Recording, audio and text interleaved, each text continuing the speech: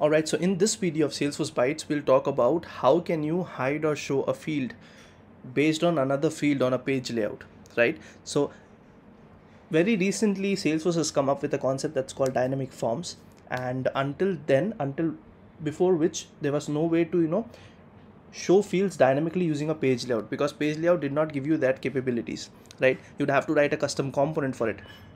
But today we'll be looking at something that's called dynamic forms, and that allows you to show or hide fields based on another field on your record page. Okay, so let's go to an object that I have here that's called scenario tracker. This is spelled a bit wrong, but that's okay. Let's open any record that I have. This is a custom object, and there's one limitation with the dynamic forms. They only work with custom objects as of now. Salesforce provides dynamic forms only for custom objects. You cannot use them for standard objects. Okay, so what I have here is I have a field that's called check value. I have an account field and I have a name field, right? What I want to do is I want to show this check value based on the account field or the name field. I mean, I want to do any kind of some sort of hide and show work on the field. Okay, so I want to make this check value field dynamic on the page layout. Okay, how do I do that? I have to enable dynamic forms. So to do that, I can go to setup and I can click on edit page. Now this edit page will open up my lightning record page for this object. We have discussed record pages in separate videos, so you can check that out. And once you have the record page opened, what we'll have to do is we'll have to upgrade our record page to dynamic forms. Okay, so that dynamic forms can be enabled. So this is how the scenario tracker record page currently looks like. I'll let this load. And once this is loaded, when I click on the details section, on the right hand side, I should see the page record detail section opening up. And here I have an option to upgrade my page. This says you can configure record detail sections and fields inside the app builder, upgrade to dynamic forms, and start putting individual fields and sections anywhere on the page. So instead of having a page layout associated, you can actually put individual fields on your page as components. Okay, so we'll just click on the upgrade now button.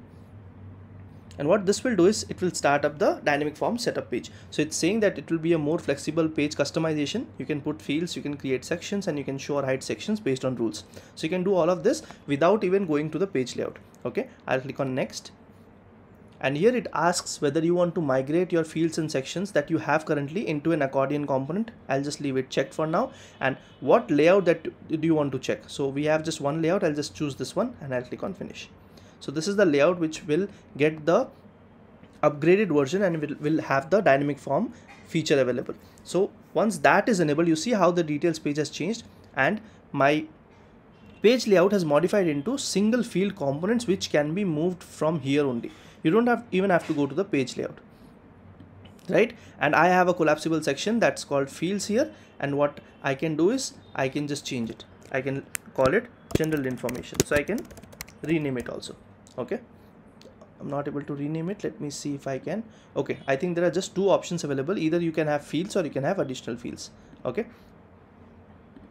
and if you notice, the field section has all the fields and additional field section has the system information right now. This has been taken up from the page layout. But if I want to create more sections or I want to get rid of some sections, I can click on this add section button. Similar to how you do it on a page layout, you can do it here also. So if I click on add section, I will be able to add another section. That would be another accordion.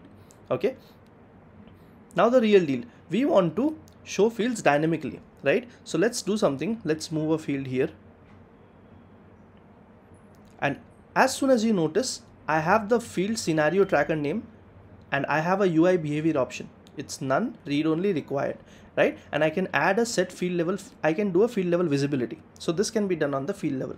So what we want to do is we want to hide or show the check value field, right? Let me move scenario tracker here and let me move check value here. And when I click on the check value field, I have a set field visibility option. What I'll do is I'll say add filter. And here I have two options. Either I can use the record field, which means I can do checks on the fields that are available on my object. So I can say that the name contains, or something like that. It could be like name.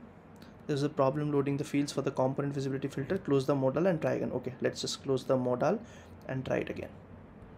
I'll say add filter. I'll get rid of the check value. I'll say name, and here I can use contains, and I'll just say SC. I can do any kind of checks, right? Or else I could just say if the check value is greater than 150, only then show the field. Okay, I'll just say done. So that's my condition, that's my filter criteria. Once I'm good with my filter criteria, I can click on save.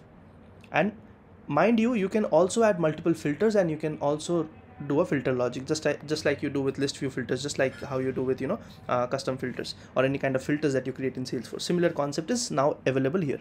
So I can also do something like scenario tracker name contains SC. Okay, now I can just say all filters are true, only then show this field. And you see this eye icon is coming up here, that looks like an eye. This is nothing but you have put a visibility, that's why it's showing up like this. Okay, once I'm good with my filter logic and I'm good with the placement of the fields, I can go ahead and save my page, right? So once I click on save, I'll just click on activate. This is probably the first time we are activating the page, so I'll just activate the page and I'll make it available for everyone. Okay, I'll just assign it as or default. I'll say desktop, I'll say next, and I'll click on save. Okay, so my page is saved and activated. Now let's go back and see how the page looks like, and do I see the field now. So I am on the ST01 record. So this is called ST01, right? So I said that the check value should be greater than 150, which was true because the value was 200, but the name does not contain SC, it contains ST, which is why the field is not coming up here. Let's try to do something. Let me just change the name and just say save. You see how it's dynamically showing up the check value as soon as the field comes up. That's amazing, right? You don't even have to re-render your page. And if I just say SN, it goes away. So that's how you are able to now dynamically show fields without any refresh or re-rendering on the page layout for the user, right? And this comes in handy because every time you'll have to check value should always be less than 100. That's another validation rule that I've written. I can just move this to 50, and when I do that, this will be hidden. Okay, all right, that's okay.